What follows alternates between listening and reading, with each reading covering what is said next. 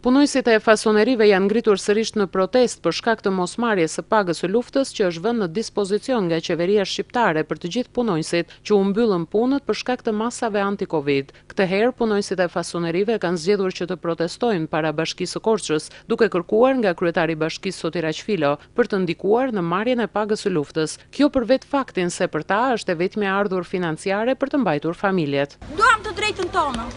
E drejta tonë nuk është në këtë mes. Neve as pagë luftës morëm, as asistencë asgjë.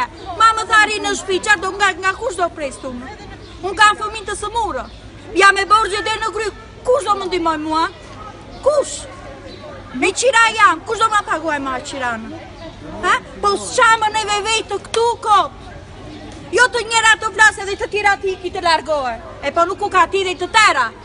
Se jemi një ndërmarje jemi. Edhe asgjë s'bën.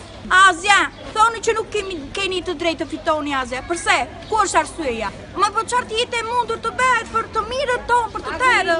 Jo vetëm njëri të ri dhe të tjerë.